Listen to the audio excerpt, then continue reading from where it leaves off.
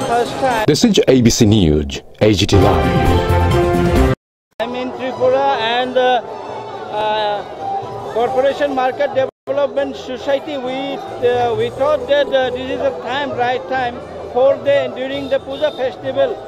We should celebrate, we should show the people the taste of the indigenous people, spicy free, oil free, all boiled, steam and organic products and all. People across the state, across the country are welcome to taste our indigenous food. So we are happy people just from the beginning. Lot of people visited our festival and they taste the different type of Years like Swachh Bharat, Swasthya Bharat, and your is Spiceless Bharat. Absolutely. You want to say something like that, Spiceless Bharat? Absolutely, absolutely.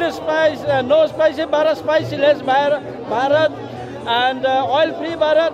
We need healthy Bharat and disease-free Bharat. So. And the entrepreneurship of the people, youth people, they can earn, they can sustain their life with these traditional food items in the market. So this is also one kind of to motivate the young stars who are unemployed youth in Tripura. Thank you. Thank you. This is ABC News, agtlive.